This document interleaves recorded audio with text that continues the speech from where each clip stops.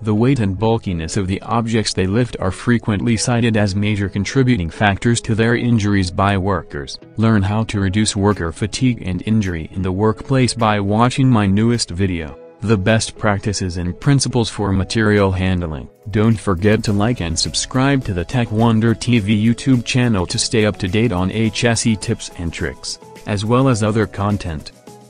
Material handling is the function of moving the right material to the right place, at the right time, in the right quantity, for the right cost. The cost of MH estimates at 20 to 25% of the total manufacturing labor cost in the U.S. in general. Introduction. Most injuries in the industry occur while employees move materials. In everyday operations, workers handle, transport, and store materials. They may do so by hand, manually operated equipment, or power-operated equipment. This report specifies the materials handling and storage principle to reduce injuries resulting from mishandling or improper storage. Material handling. 1. Objectives. 2. Importance of material handling system. 3. Overview of material handling equipment. 4. Principles and methods of efficient material handling. 5. How to reduce material handling costs. Objectives of material handling. 1. Increase the effective capacity of the warehouse. 2. Minimization of island space. 3. Reduce the number of times the product is handled. 4. Reduction of movement using manual labor. 5. Reduction of costs. Importance of material handling. Efficient material handling is important to the manufacturing operation. Material sent by vendors must be unloaded, moved through inspections and production operations to store, and finally to the shipping department. Overview of material handling equipment. Material handling equipment includes 1. Transport equipment - industrial trucks, automated guided vehicles, AGVs, monorails, conveyors, cranes, and hoists. 2. Storage systems, bulk storage, rack systems, shelving and bins, drawer storage, automated storage systems. 3. Unitizing equipment, palletizes, stretch wraps. 4. Identification and tracking systems, barcodes, lot number, manufacturing or production date. Considerations in material handling system design. 1. Material characteristics. Category: measures physical state, solid, liquid, or gas size, volume length, width, height. Weight per piece, weight per unit. Volume shape, long and flat, round, square, etc. Condition: hot, cold, wet, etc. Safety risk and risk of damage, explosive, flammable, toxic, fragile, etc.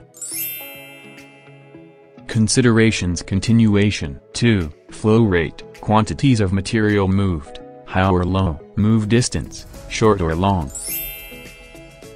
Considerations. Continuation.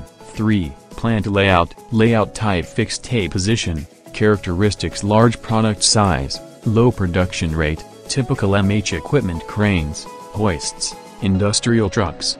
Layout type, process, characteristics: variation in product and processing, low and medium production rates, typical MH equipment, hand trucks, forklift trucks, AGVs.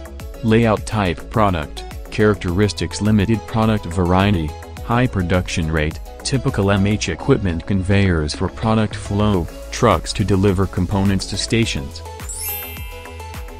Process flow, receiving, checking, long-term/normal storage. Warehouse. 1. Selective rack. 2. VNA, electric forklift. 3. Forklift, hand stacker. 4. Manual jack, buffer zone storage. 1. Selective rack. 2. Reach truck. 3. Forklift, hand stacker. 4. Manual jack, surge RC storage, bulk storage, production buffer zone, picking area, FG storage, shipping. The 10 principles of material handling, the key to greater productivity, customer service and profitability. Material handling principles, practices. 1. Planning principle. Establish a plan to include basic requirements, desirable options, and the consideration of contingencies for all material handling and storage activities. Material handling principles. Practices. 2. Unit load principle. Handle product in as large a unit load as practical. 1. Unit loads take 1/5 the time required for manual loading and unloading. 2. Unitization methods. Material handling principles. Practices. 3. Space utilization principle. Make effective utilization of all cubic space. Material handling principles. Practices. 4. Ecology. Energy principle. Include energy consumption of the material handling systems and material handling procedures when making comparisons or preparing economic justifications. X. Diesel forklift versus electrical. 5. Mechanization principle. Mechanize the handling process where feasible to increase efficiency and economy in the handling of materials. 6. Flexibility principle. Use methods and equipment which can perform a variety of tasks under a variety of operating conditions. Material handling principles. Practices. 7. Safety principle. Provide safe material handling equipment and methods which follow existing safety codes and regulations in addition to earlier experiences. Please don't follow this unsafe fact. Material handling principles. Practices. 8. Cost principle. Compare the economic justification of alternate solutions and equipment and methods on the basis of economic effectiveness as measured by expense per unit handled.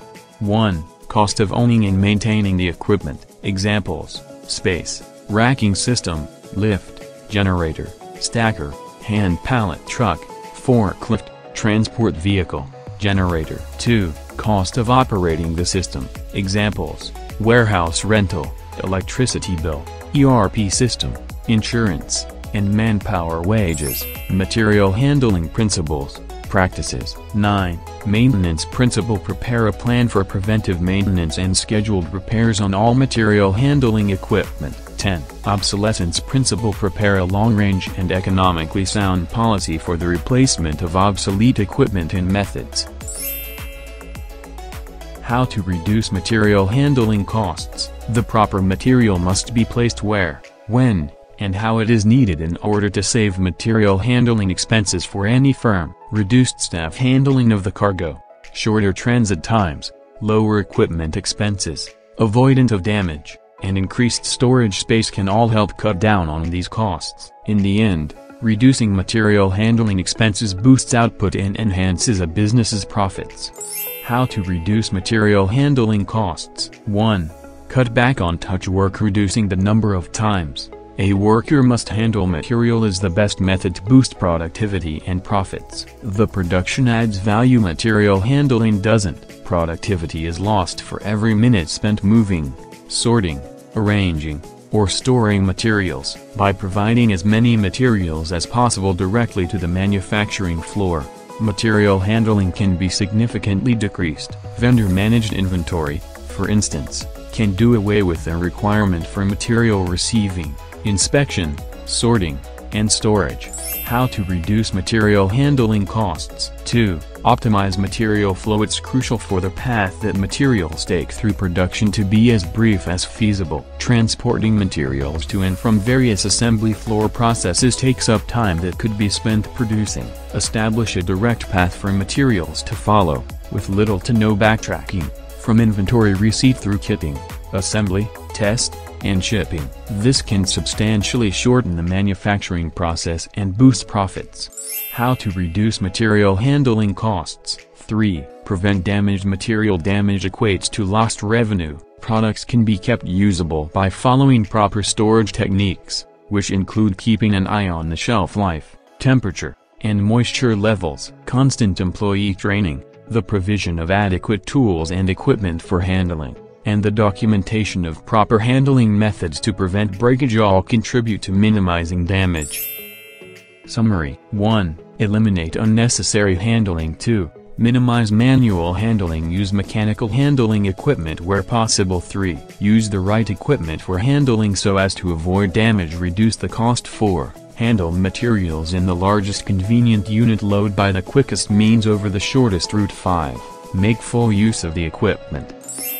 Suggestion to minimize handling of material. 1. Work with the supplier to deliver material in standard size containers suitable for unloading, Storing issuing. 2. Work with suppliers to dispatch the goods on skids or pallets in a standard unit of issue. 3. Storing handling may be combined by using shelf trolleys or pallet box. 4. Use an electronic programmable weighing balance to measure the quantity of standard size items such as raw materials, flavors, etc. 5. Hardware items like blanks, sachet, etc. can be obtained in cartons of standard quantities.